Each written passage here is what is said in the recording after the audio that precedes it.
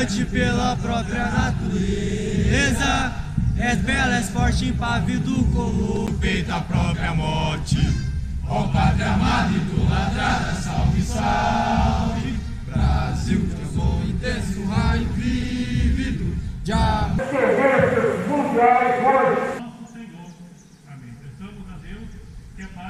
Tu és do Brasil, ó pátria amada, nos filhos desse sol és gentil, pátria amada, Brasil. Muito obrigado a todos. 3rd Brigade, 101st Airborne Division, Air Assault. Nobre missão, coração do soldado do exército.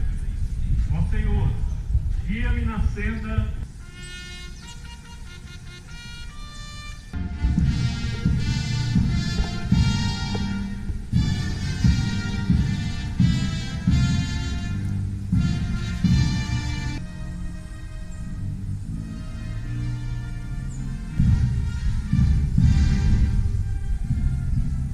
State partnership efforts regarding his partnership with the Brazil Army.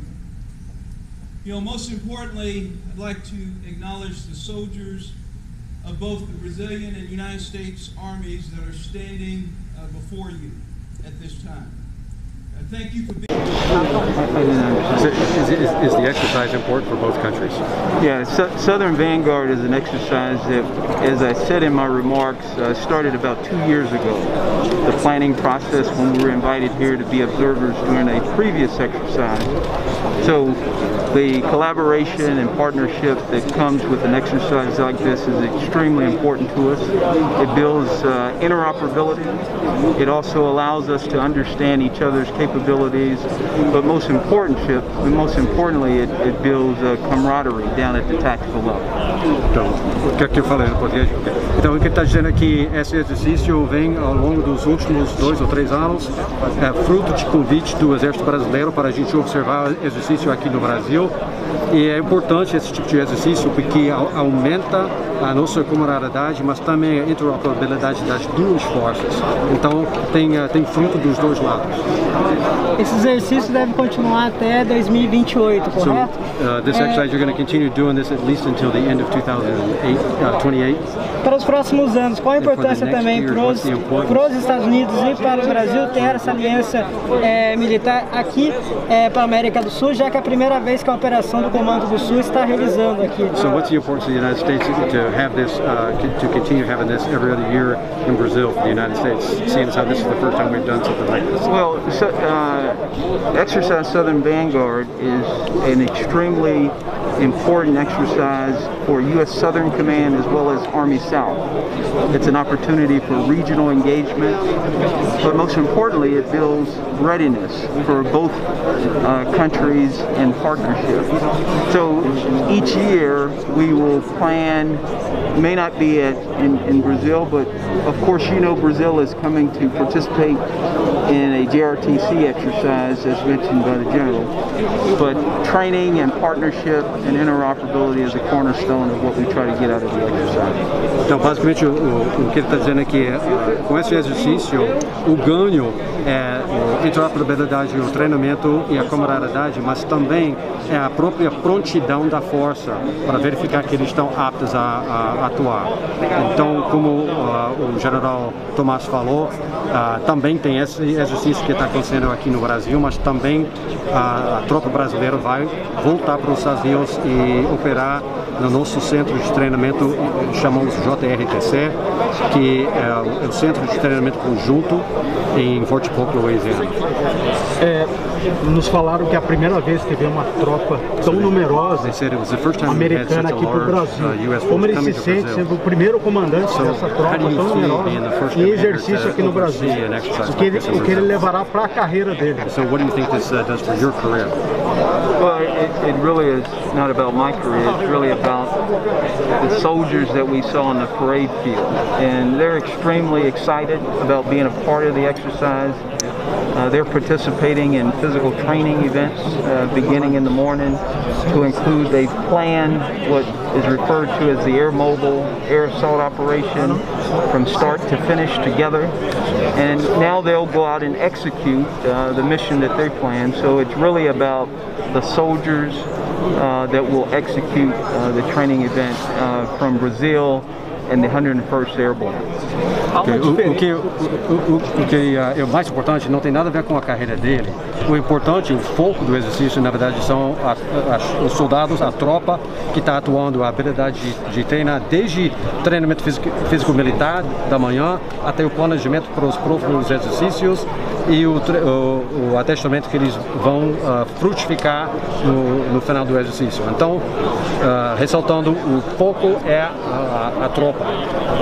Há alguma diferença grande em termos táticos, organizacionais, todos os exercícios que são realizados aqui no Brasil para os que são realizados nos Estados Unidos do Exército? Yeah, these exercises can vary in scale. This one is conducted at the company size level, where we have approximately 152 soldiers from the 101st that will participate, and then of course we have 31 soldiers that are from Army South that are facilitating some of the support structure to make it happen. But again, in terms of scale, this is again a company size exercise, air assault that will be conducted with two partner nations, both Brazil and the United States. Em termos de tamanho, abrange mais ou menos 150 soldados que estão treinando, mais 30 de apoio que estão ajudando ao treinamento.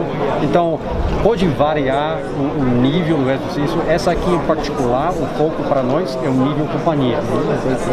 A gente sabe que os Estados Unidos é uma das potências militares de todo o mundo. E o Brasil também tem uma boa estrutura. Essa aliança entre Brasil e Estados Unidos no Core 21 pode ajudar também a estruturar ainda mais o exército brasileiro com o apoio de uma potência mundial militar? We understand that the Brazilian Army is able to learn a lot from the United States in an exercise like this. Mas havia uma pergunta dessa aqui, eu entendi como... Se essa aliança há também uma expectativa de apoiar o Brasil, estruturar ainda mais o exército brasileiro, assim como os Estados Unidos é uma potência militar, trazer novidades, tecnologias para o Brasil também? Well, the exercise is really about both countries learning from each other and building readiness. And again, I'll go back to the phrase of interoperability, really understanding how we conduct operations. And we do it as a part of training so that in the event that there's a crisis or a humanitarian disaster that we have to work together with, it's not the first time that we've come together and planned, prepared and executed military operations. Então, o público-alvo do exercício não é apenas um só exército. Na verdade, é para os dois exércitos melhorarem, aperfeiçoarem as suas habilidades. Então, a ideia é que no futuro, se houver uma crise ou qualquer calamidade que precisa das duas nações entrarem juntos, então não vai ser a primeira vez que eles estão operando juntos, eles já têm uma noção de como um opera para melhorar a atuação no campo. Sir, is there a plan to add a cyber war piece to this exercise until 2028? No, this exercise currently, as it exists, is tactical mobile air assault operations, which is a means of deploying soldiers into an operation by helicopter. Now we are not focused on the cyber aspect of war. Por enquanto não estamos focando na área de cibernética, mas o foco aqui na verdade é infantaria leve. Então eles estão usando helicópteros como meio de introduzir a tropa no campo e depois eles têm que atuar como infantaria leve normal. Então, por enquanto, não há foco de cibernética. Obrigado, senhores. Obrigado. Thank you. Thank you. Thank you. Did you survive?